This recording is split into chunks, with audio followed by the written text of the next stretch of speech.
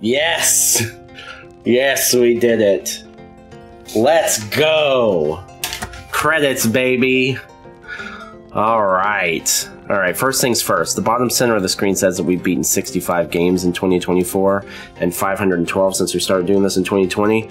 Lies! We've now beaten 66 games in 2024 and 513 since we started doing this in 2020. Let's go. Alright, let's talk about the ups and downs of Tales of Iron. So I put this on my list for two reasons. Number one, it's on the Wikipedia list of Souls-likes. I never saw a trailer or anything. I just said, oh, okay, it's another Souls-like or a Souls-like adjacent. Let's play it. I've enjoyed pretty much every one of those games. And the second reason was because I heard there was a sequel coming out later this year, and so I wanted to get this one done first. And so I didn't know anything other than it was considered by at least some to be a Souls-like. And I see it. It's got a sprinkling of Souls-like, just in the combat, in its very slow, deliberate, and any single enemy can kill you if you're not paying attention, you know? But that's about it. There's no corpse run, there's no universal currency for leveling up your character, there's no bonfires, there's no you know, all of that stuff that you would normally see in a Souls-like. None of that stuff is here. It's really just the slow, deliberate combat. So it's very, if it's considered a Souls-like, it's Souls-light. Very. So playing it, I honestly, it's more of a Metroidvania than a Souls-like. I realize that nowadays people can consider those to be both, like if you play like Hollow Knights or Blasphemous or whatever, but to me those games are more Metroidvanias than Souls-like. And this really isn't that much of a Metroidvania either, but it's just like the Souls-like. It's got a little bit of Metroidvania sprinkled in. It's really just more of mostly linear,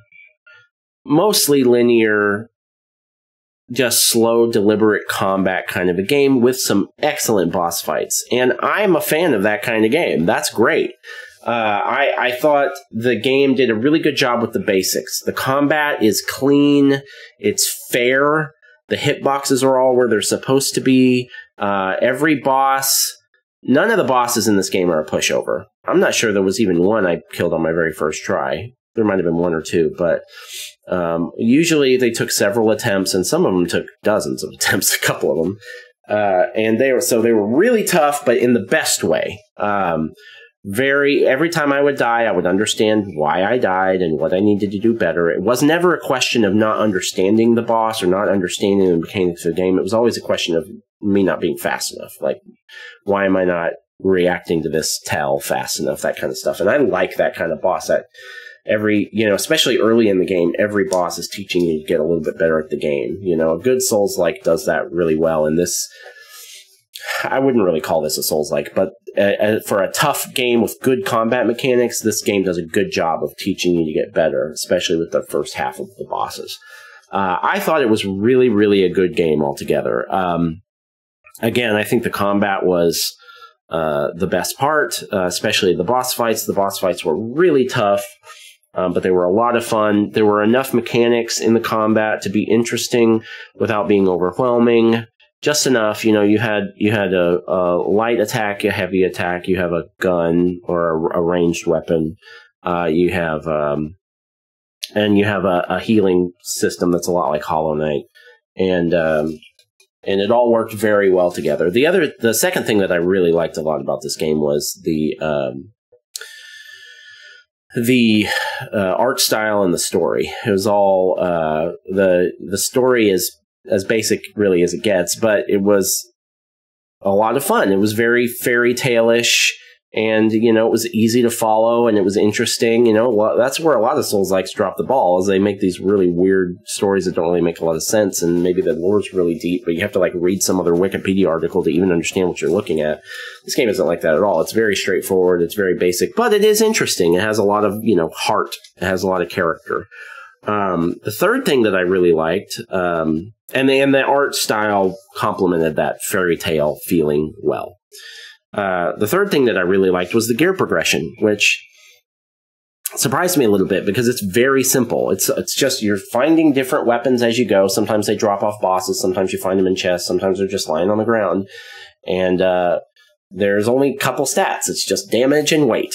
That's all that you have to think about. So it's not very complex, but there was still, they drip feed you enough weapons that you're constantly, pretty much consistently improving your gear. And it's not just your weapon, but it's also your armor has defense and weight. And then your armor also has a third stat, which is like elemental resistances. But in this game, it's like species resistances: frog, mole, grub, and Magi, which is like the flies. And so, you know, there's a little bit of deliberation when it comes to what your build, you want your gear to be, but it's really straightforward. But it was still really satisfying because you're very often picking up things that are better. You know, pretty much every 20 or 30 minutes, it's like you're getting a new weapon or a new piece of gear, maybe even more often than that, that's just slightly better than what you had before, or maybe it's a little bit better, but it's a lot heavier, and so you have a decision to make. That was really fun. I really, really enjoyed it. It was about as basic as it gets, but it was still a lot of fun. It's kind of like the story. Just pretty basic, but it nailed the basics. It had the foundation was there. So I really, really liked that. As far as critiques go, the platforming wasn't very good. The platforming was a little janky. If you hit the jump button while you were like on a ladder, it would jump way too far, or like you didn't have any control over the length of your jump. So it made some of the, like, there were not that many, but there were some platforming sections, and I wish those just didn't exist at all. Because they with the controls for platforming in this game, they just weren't fun. It was very ham-fisted platforming controls, so I didn't really enjoy any of the platforming stuff at all. Again, there's not that much. There's a lot more in most Metroidvanias, but there was a little bit, and none of it was fun to me. There were a couple of bugs. Notably, at the end, there was this horrible audio bug that drove me nuts. But the good news is I just restarted the game and it went away, so that wasn't that big of a deal. A couple of little audio things, like the audio would cut out randomly, like the music would stop for no reason, stuff like that. But it was really just a couple of times. It wasn't that big of a deal. I thought the format of like the map and fast travel system could have been better. I never figured out a way to see the map all at once. I'm not sure there is a way. Like, if I wanted to look at the map in a different region to be like, if I'm thinking like, where are the areas I haven't tried to look yet? Maybe you can, but I couldn't figure out a way to see a map for other regions. I could see my map, and then if I went to the fast travel, I could see the world map. But if I wanted to look at a different region, I had to be in that region. So that was weird. I thought the map that could have been better. Just the format of the way that the map was laid out, and some of the items and stuff and places that you had to go were laid out. There was a lot of backtracking that you had to do. Not a lot, but there was a fair amount of backtracking that you had to do where there were no fast travels, and so you just had to retread some areas, and it was boring. I've noticed that a lot lately in Metroidvania type games where there's a lot of backtracking and you've already killed all the enemies or gotten all the stuff, so you're just walking back through it. I think they could have done a better job with the fast travel system, but this is nitpicks.